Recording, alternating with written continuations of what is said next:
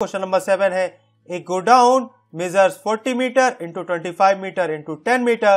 Find the maximum number of wooden carrots, each measuring 1.5 meter into 1.25 meter into 0.5 meter that can be stored in the godown. यानी एक godown है जिसकी dimension दी गई है, इस godown में इस डायमेंशन की मैक्सिमम कितनी वुडन कैरेट्स आ सकती हैं।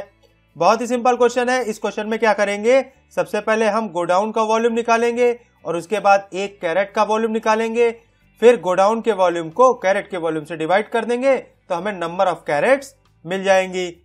और ये हम कैसे करेंगे, चलिए आइए देख लेते हैं। अब देखिए यहाँ पर डायमेंशन ऑफ द गोडाउन दी गई है, that is 40 into 25 into 10. Therefore, volume of the godown is equal to 40 into 25 into 10 meter cube, and that is equal to 10,000 meter cube. And similarly, dimension of one wooden carrot, that is equal to 1.5 into 1.25 into 0.5, and volume of one wooden carrot is equal to 1.5 into 1.25 into 0.5.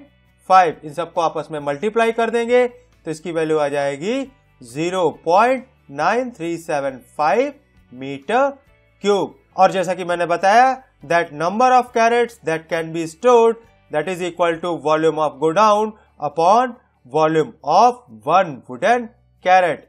अब यहाँ पे volume of godown है that is equal to 10,000 and volume of one wooden carat that is equal to 0.9375।